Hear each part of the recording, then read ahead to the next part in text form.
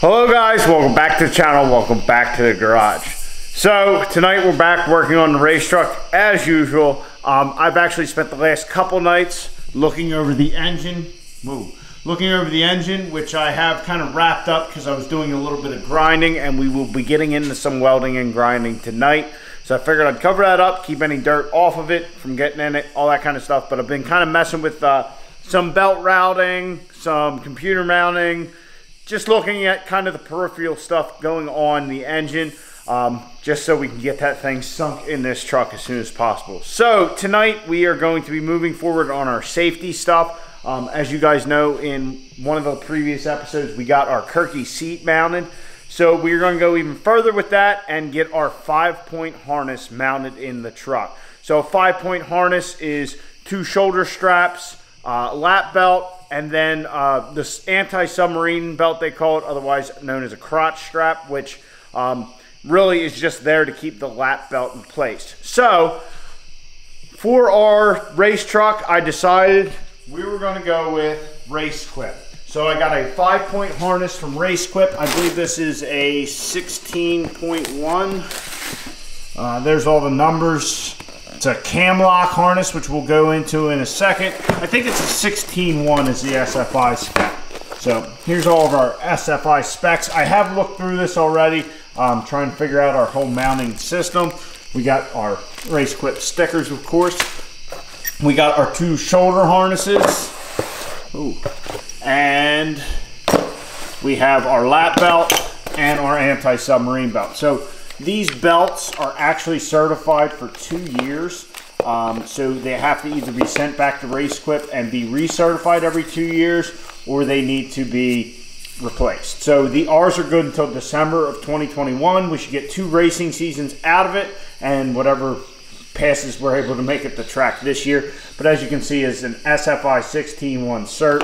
Our shoulder straps are 3 inches wide, and I decided to go with the cam lock mechanism. Basically, there's 2 different styles of this, and offhand I can't remember what the other latch system is called, but the cam lock seemed far superior. The other latch system, you have to actually latch it in a certain order, kind of going around. I believe it's like a shoulder belt, lap belt, anti-submarine belt, the other lap belt, and then the other shoulder strap, something like that. This is much simpler. Basically, there is a slot for each of our belts. Once we get them in place in the truck, you just, hard to do with one hand. But basically, you just kind of plug it in like a normal seat belt, if I can get it. So it just clips in like that. Everything's good. When you need to exit the vehicle, you just turn it a quarter turn and you're free. So it's just a very basic design. It's easy to use. From what I read, basically the advantage of this is it's just simple, but the disadvantage is dirt and whatnot. So if you're doing some sort of off-road or desert racing, the cam lock is not the recommended or best thing for it because it can get dirt in there. But for our purposes, this is going to be what we use. Also, for mounting the things such as our shoulder straps, we have 2 options. We can either bolt them, put tabs in and bolt them, or we can wrap them around the bars in the truck. So as far as mounting this, the anti-submarine belt needs to be kind of coming up here like an angle like this, which we really don't have a provision for. So I made a bar for us to put, let's see here, that we can put down here, and we'll have it turned like that, and we can put a bolting point on that so our strap will come up. I made it extra long so we can weld it, put our tab on it, have our anti-submarine belt here. As for the sides, we're going to do something with the bolting, I think, that we actually used for the seat to mount that. And then for our shoulder straps, as you can see, I actually have a bar already in place. For our shoulder straps, it needs to be between level with our shoulders to below 4 inches below it. So this current location right here should put it about 1 inch below my shoulders. My shoulders fall about here in the seat, so we should be good there. And we'll have to get that all welded in. That'll be secure. We can get all our belts on. Of course, we're gonna just kind of get all of our mounting for our belts figured out, get the belts mounted in the truck, just check everything out, make sure it's good. Then I'll probably pull that. The Kirky seat cover we'll probably put in just so we see how everything fits. But I'll pull everything back out, and then when the truck is complete, we'll put that all in for like a final installation. Just that way, if we have any more cutting, welding, grinding, we're not getting that stuff on all our safety equipment, because that just wouldn't be good. But also, you know, kind of keep it nice, keep it fresh. And we're also going to have to remove the seat one more time after that, so we can paint all of our bare metal, like our tabs for our seat mounting and whatnot. So anyway, guys, it's kind of the plan for the night is to at least try and get our 5-point harness in. If we get further than that, great. But if hopefully we get that done, and we'll call tonight a success.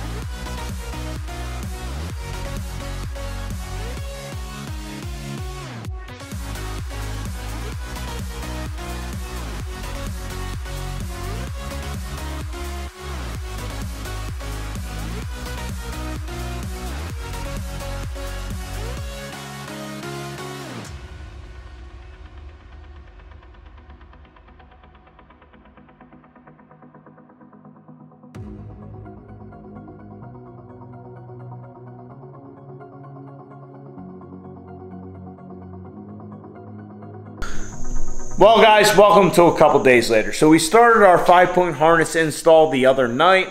Had a couple issues, a couple setbacks, and other things that we didn't think about beforehand. Anyway, we're here today to kind of wrap everything up, get the seat in, get the 5-point harness in, all that kind of stuff. But first, what were our issues? So our first issue was actually with this submarine strap mount. So as you can see, I have this welded tab which came from that Speedway Motors kit. I tacked that whole assembly up, cut the tube down, all that kind of good stuff. Brought it over here, set it on the ground, put my ground strap on it, started to weld. I got about a quarter, half-inch in, and it just all kind of went to shit. So I could not figure out what was going on. So what am I doing wrong? Checked my lines or my cables, all that stuff. Checked my gauges, made sure I had pressure on the gauge, all that. Made sure I wasn't out of gas. Checked the machine settings.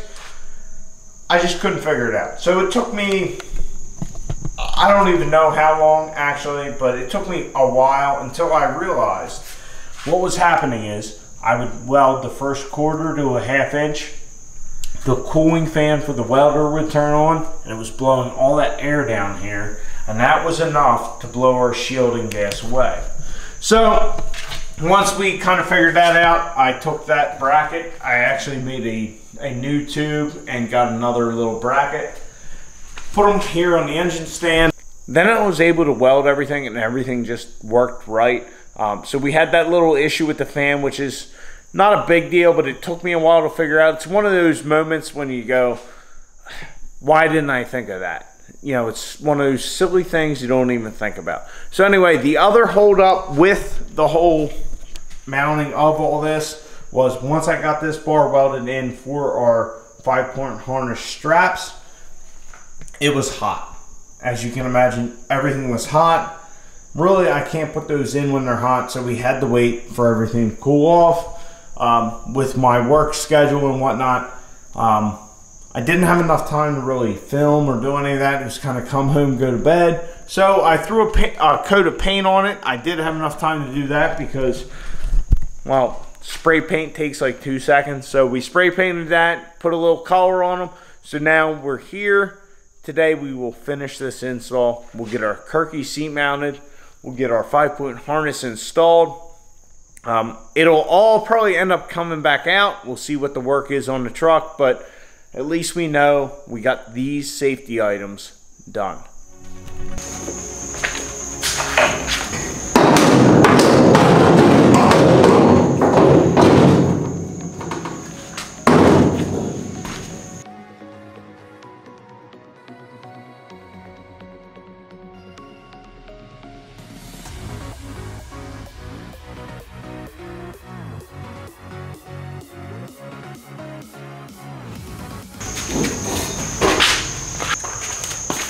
All right, first time getting in here, trying to harness on, got my helmet on. This is just a snowmobile helmet. I don't even know if it's rated for what we're gonna be doing. I'm gonna have to look into that. Anyhow, let's see how this whole thing straps up.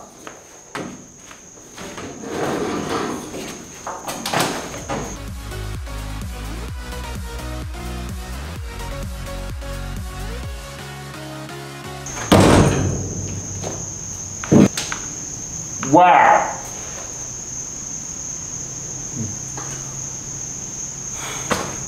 Wow is all I can say. I knew it would be secure, but this is kind of ridiculous. I mean, it's like pulling you into the seat, which, I mean, that's the point. It's just, wow, this is impressive. And this cam lock is awesome. Wow.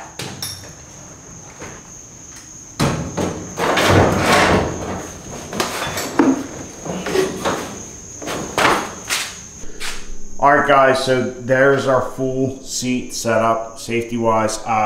It looks phenomenal. The thing works great. I just sat in it. Surprisingly, I didn't know, well, I shouldn't say surprisingly. I didn't know what these tabs were for. So surprisingly, I figured it out. So you hold up on one of these, and then you can pull down this strap, and thus tighten your harness, because when you sit in here and the harness is set to where you were before, you just can't get that buckle into the cam lock of the lap belt here. It just doesn't work. So you got to loosen it up and then tighten it, and that's what this little tab's for. I didn't know that until I sat in there, but yeah. The quality of the Race Quip product seems good. I say seems good. The only reason I say it seems good is because a lot of stuff seems good until you have to use it. This is one product that we will be using every time we go down this track, but we hope we never have to actually see if it works, if that makes any sense. So anyhow, we got our Race Quip harness in, we got our anti-submarine belt here, we got our lap belts, we got our shoulder belts. Everything is fantastic. So the lap belts are just bolted to our bolts down here for our seat. Basically, I got I think it's an 1.5 inch bolt. I use the shoulder here and put another nut on the side. Hopefully you guys can see that. So there's the nut on the inside right there at the end of the threads. So I ran that all tight and then put another nut on the inside of the seat.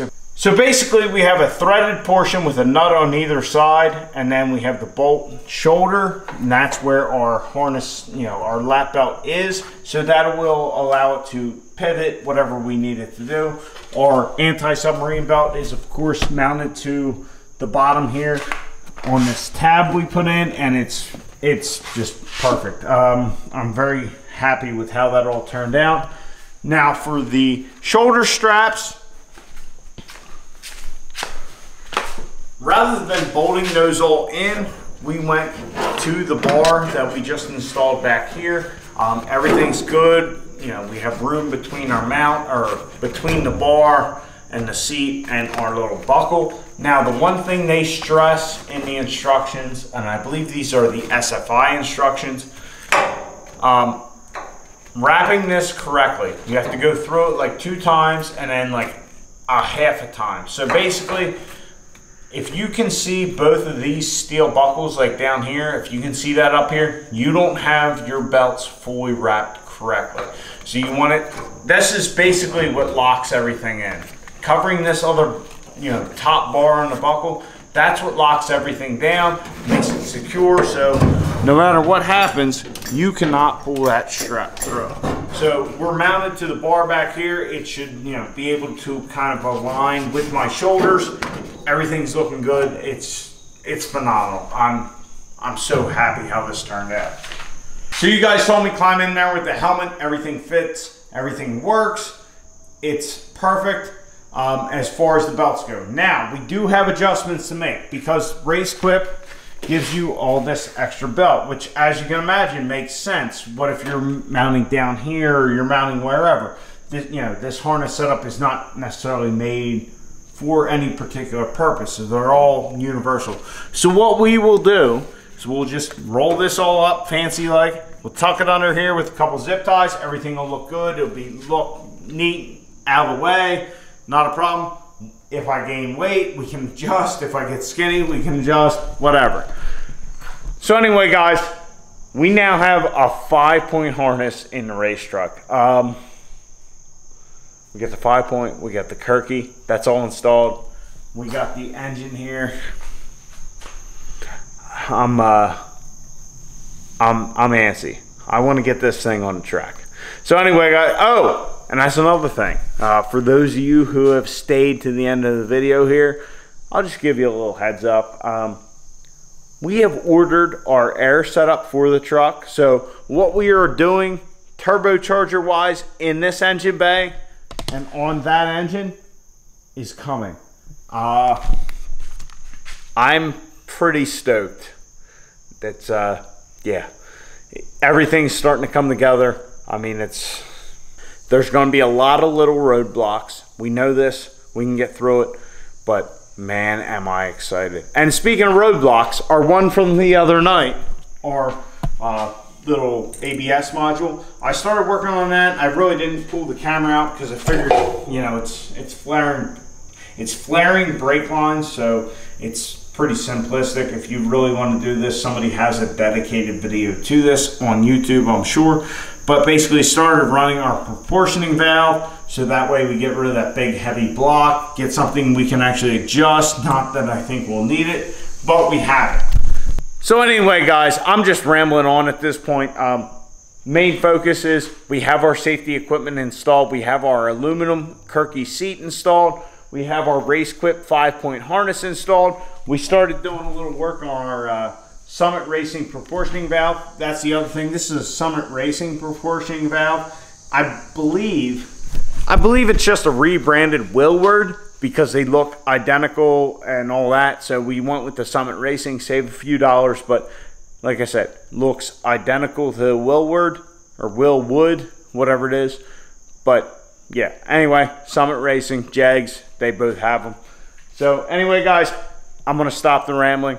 Just enjoy this view of the seat. Man, it felt good climbing in there, and I will tell you right now, a buddy of mine stopped over last night. He said, man, this thing's got to be hell to get into. I threw the seat in real quick. I said, climb in there. And he said, wow. A buddy of ours had a 1,000 horsepower Mustang, and he said, you basically had to fall on the ground to get into it. He said, this thing's a dream in comparison, and we have a lot more bars. So that's a plus in my book. Anyway, guys, get out in your garage, get the wrenching on your truck.